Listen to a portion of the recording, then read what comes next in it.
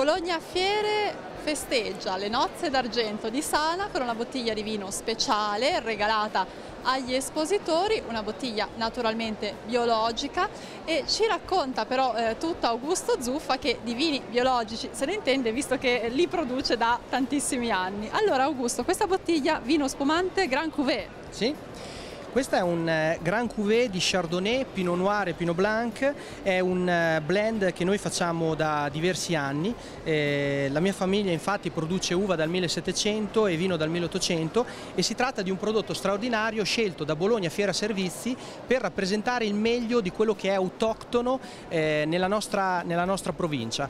Quindi questo vino è stato scelto per regalarlo proprio per questa data importante, il 25esimo del Sana. Verrà regalato a tutti gli stendisti di questa fiera e si pensa di ripresentare quest'idea anche per le prossime fiere, per gli eventi, gli anniversari importanti. Quindi il vino che diventa memoria e testimonianza di storia, cultura, tradizione e territorio. Un vino fortemente voluto, legato al territorio. In effetti Imola è uno dei territori principali per quanto riguarda l'Emilia-Romagna. Come va quest'anno la vendemmia? Allora, la vendemmia quest'anno si presenta straordinaria perché c'è una grande escursione termica fra il giorno e la notte, per cui cosa accade? Accade che la pianta non entra in stress ma mantiene tutti i profumi legati alla molecola aromatica dell'endocuticola della bacca. Questo ci permetterà di fare vini come questo, di un profumo straordinario con una bella acidità, una bella freschezza, mentre purtroppo nelle due vendemmie precedenti il caldo notturno aveva portato stress alla pianta e quindi un po' di perdita di profumi, specialmente nei vini bianchi.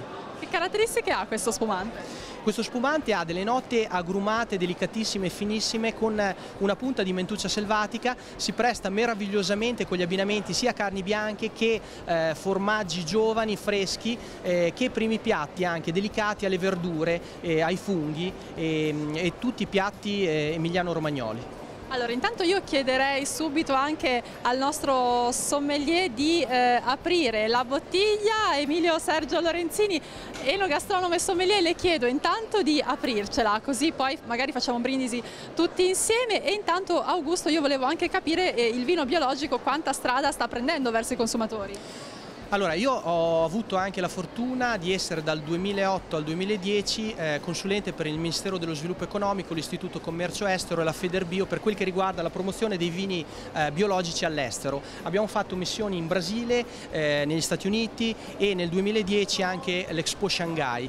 Il vino biologico italiano sta prendendo veramente piede, è un qualcosa con un trend, nonostante la crisi, in forte crescita. C'è una crescita a 2 cifre, per cui siamo davanti ai francesi con il vino biologico, mentre con il discorso vino tradizionale i francesi sono ancora davanti a noi con le vendite nei mercati asiatici così importanti oggi come la Cina. Nei vini biologici l'Italia è superiore alla stessa Francia. E poi a livello di legislazione europea ormai il vino biologico è riconosciuto ufficialmente. Sì, fortunatamente finalmente siamo riusciti a sbloccare una situazione ferma dal 1991, per cui oggi possiamo chiamare le nostre bottiglie vino biologico. Prima il vino biologico si poteva concepire così solo seguendo il National Organic Program per quello che erano i vini biologici che andavano negli Stati Uniti d'America, e in Italia c'era un vuoto legislativo che ci imponeva